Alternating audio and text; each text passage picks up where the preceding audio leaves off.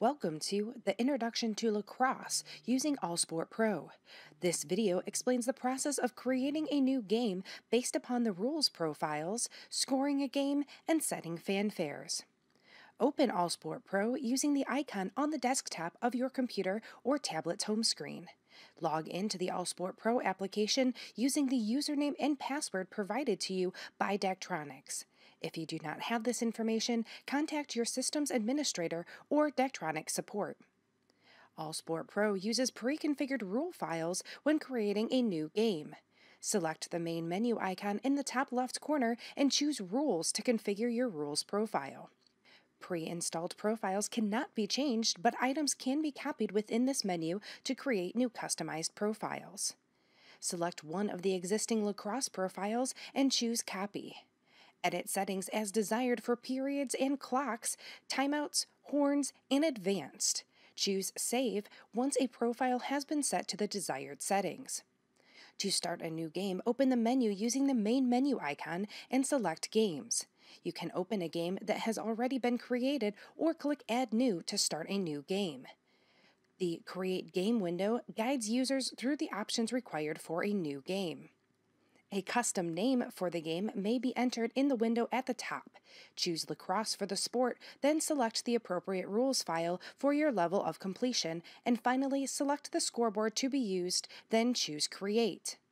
Once the game has been opened, set the home and guest team names using the three dots menu next to each team name and choosing Team Settings. Users can set a team name and a team short name. For in-game operation, the period will initially be set to pregame. Use the three dots menu in this section to advance the period throughout the game. Start the clock by choosing the play button next to the game clock. Once the clock has been started, the play button will become a stop button. Use the three dots menu above the clock time to edit the game clock or shot clock time manually. You can also use the reset icon to reset the shot clock back to the default set in the rules profile. Use the scoring keys under the home and guest scores to increment scores. Double-click within the score box to manually adjust scores or use the three dots menu to open manual score entry. Additional team stats including timeouts, shots on goal, saves, face-offs, and ground balls can be incremented by clicking the stat or using the three dots icon next to each stat category. Penalties can be entered by selecting the Penalties tab and entering the player's jersey number. The duration of the penalty can be set by selecting Duration and choosing the penalty type and time from the drop-down menu. To remove a penalty, select the trash can icon and confirm in the pop-up confirmation window.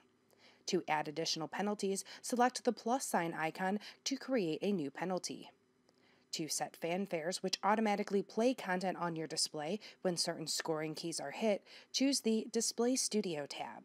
Select the three dots menu and choose Configure to select your Display Studio tab container. The drop-down shows the container tabs that have been created in every Display Studio workspace. Selecting a tab will link the buttons on that tab to allow operators to quickly trigger Display Studio buttons from within the AllSport Pro program. Once a tab container has been chosen, select Enable Fanfare to enable the triggering of content through the scoring buttons. Choose the drop-down under Home and Guest Score to select the Display Studio scripting button you would like to trigger or leave the drop-down blank to remove a trigger. Once the desired triggers have been set, click Save. Now, when those specific scoring keys are selected in AllSport Pro, the chosen content will automatically play. For manual play, selecting a button from the Display Studio tab will also trigger content to play on the display.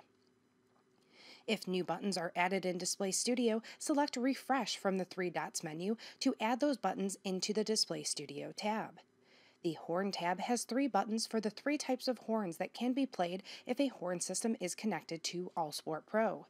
The Settings tab shows the scoreboard settings and, if available, dimming levels for the scoreboard may also be adjusted.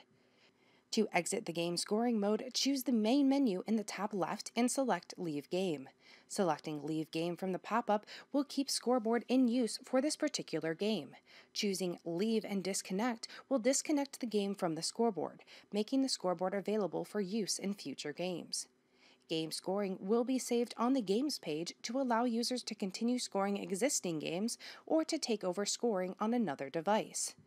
When a game is finished, it should be deleted before a new game can be displayed on the scoreboard. Select the checkbox next to the Finish Game and click the trash can icon to remove the game. In the confirmation box, click Confirm to permanently delete the game from the system. This concludes the introduction to Lacrosse using AllSport Pro. Continue to other videos for information on sport-specific game operation.